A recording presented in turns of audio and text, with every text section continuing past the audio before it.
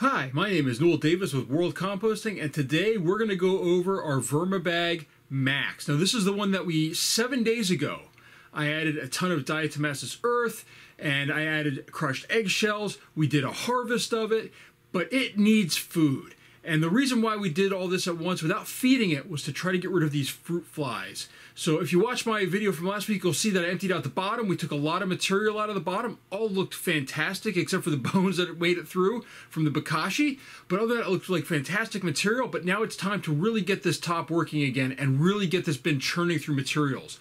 So the first thing we need to do is we need to see if the fruit fly issue is taken care of. I'm hoping that 7 days is enough time for this stuff to work. Now, I do want to talk about the diatomaceous earth that I added. I know that a lot of people commented saying that it needs to be dry for it to work. I had used it dry last time and it didn't work all that well. I read about using it wet, which apparently doesn't work quite as well, but at the same time it sticks to stuff a little better. So it kind of grabs on and then it dries out, and as it's drying, that's where you really get all the coating of materials better. So it's coated on all the sides, and that way the flies have better contact. So it does need to be dry to work, and maybe if I just really spray down the top of the bin, maybe it would work, but also it might not work because they can walk right past it. You know, maybe it's only on the top and they're walking on the sides. Unless they walk on that top, they're not going to hit the material that actually will break their shells and cause them to dehydrate and die. So let's take a look and see how it's doing. I'm really hoping for a massive reduction. I'm hoping that maybe I see 1 or 2, but no more than that. So let's see how the bin is doing and go from there. And maybe we'll add some food this time because I know that they really need it. We're really working through that bedding material. So let's take a look and see how it's doing. All right, so I have a little bit of extra light here today to really get a good glimpse in here to see if we have fruit flies. And I'm really, as I said, hoping that there's only a couple in here, but I know that these worms are desperate for food. All right, I'm seeing more than a couple already, and no, it's still a fruit fly issue. So I think we're gonna have to, part of what we're gonna have to do is I'm gonna have to take this off. We still have a lot of fruit flies coming out of here.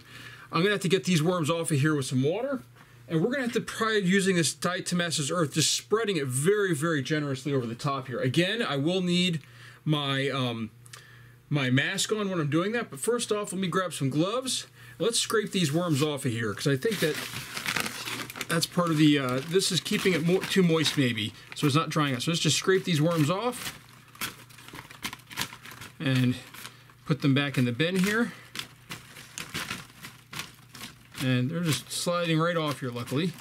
I was a little bit worried about them really sticking, but it's pretty dry in here. Except for this one little section right here. All right, almost got them all. I get them all. One right here. One right here at the bottom. And I think that is it. So we're going to take this out for now.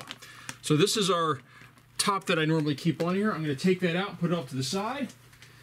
We're just going to kind of dig in here for a second, just take a look at the material. Definitely see a lot of fruit flies still coming out of here, which is, as I said, sort of disappointing. I was really hoping that we could work through this and try to get rid of all these fruit flies. Really good looking material in here still. I do feel that this needs a feeding though. I think I am going to put in some food, even though I wasn't planning to originally. By the way, here's another little bone here coming out, so let's take that off and throw that to the side here. I'm trying to take out all the bones. I'm trying not to leave them in there over the long term. Oh, here's another one. I'm going to put that to the side as well. All right, so what we're going to do here is I'm going to just kind of dig down into the center here. I'm not adding any bedding material this time. We're just going to go down into the center here, and we're going to give these guys a nice big feeding in the center. So just try to get some of this material out of the way. There we go. So I've got a nice large pile of stuff here ready to go. This is all frozen, so there should be no fruit flies on this. Hopefully. And this is a mixture of stuff. This has some citrus in it and some peels. As I said, I'm going to put in a large feeding in here. And we're going to bury this anyhow, so I'm not too worried about it. So there we go. Nice big feeding for them. And now what we're going to do is we're going to cover this up really, really well. So now this is really covered up. We still have our big pieces of paper in here too, which I think is part of the problem with large pieces of paper. I think they leave a lot of places for these bugs to sort of hide out in and everything. And now what we're going to do is we're going to leave the rest of this off. We're not going to put that plastic cover back on, but what I'm going to do is grab some of that diatomaceous earth and we're going to add that to the top. We're really going to try to eliminate this fruit fly issue. We're going to spread this on. First thing I'm going to do here, though, is grab my mask. As I said, I have K95 masks linked down below, along with the diatomaceous earth. Remember, you want a good mask. You don't want one of the real inexpensive ones. You want a good one, because it's important to take care of your lungs. So my mask is on now, and now it's time to add our diatomaceous earth. And hopefully, as I'm leaving off that other layer, this is going to just dry out. So we're going to really spread this on here. You can see I'm really putting this on heavy. I'm not going to mix it in this time because we still had a lot of fruit flies. I'm putting this all over the sides, all over everything.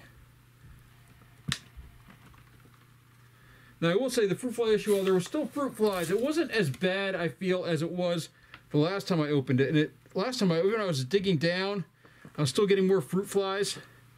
This time it just seemed to stop. So, you know, it was about 20 of them, I think. But there we go. This is really, really coated in here. This is going to dry out too. So even if the material that I have is a little bit wet, this is going to dry out, and hopefully this is going to get rid of this fruit fly issue. So there we go. I've got a fruit fly right there. Hopefully this material is going to dry out. I did get a little bit on my hands. Normally you want to wear gloves while you're doing this too. But hopefully this is going to dry out and these fruit flies are going to go away, because this is getting really, really annoying as far as dealing with them. And I really want to take care of this issue so I don't have to, I can add more food to this bin and really get it going. Because once they're out of here, this mesh netting works really well to keep the fruit flies out. So I'm going to zoom in a little bit here. As you can see, it's really on here thick.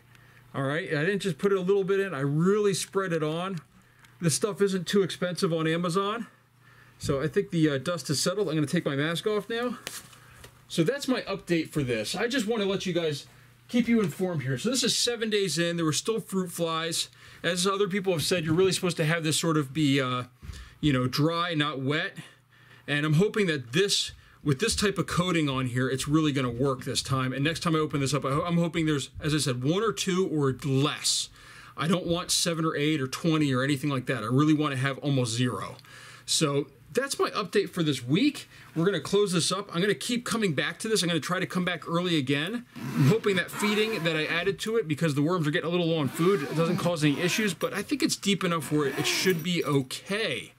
So if you have any questions, let me know. If you have any feedback, again, let me know. As I said last time, everyone was right in the comments. This stuff needs to be dry. This diatomaceous earth that I'm adding in here, it needs to be dry to work. But it says you can add it in, and even right now, I think it's a little bit damp. The bag isn't quite like 100% powder dry. It's not flaking up everywhere like it was when I first opened it when I bought it. So, you know, I think it has absorbed some moisture from there. I'm hoping that this will dry out while it's in here and hopefully take care of these fruit flies. So thank you for watching. Remember, I do have Amazon links below, and it really does help me out if you subscribe to my channel and thumbs up my videos. Thank you for watching.